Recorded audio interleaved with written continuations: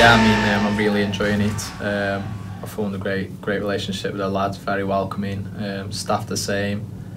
So yeah, I'd say I'm settling in really nice and I'm enjoying my time here. Yeah, I mean, obviously we go in there, it's a massive game, a big club that's going to have a lot of fans there. But I think we'll be going there to get the 3 points, nothing less. And like I just said, I think they've got to fear us. We're not getting there fearing them. We're getting there to get the job done, and that's our main focus.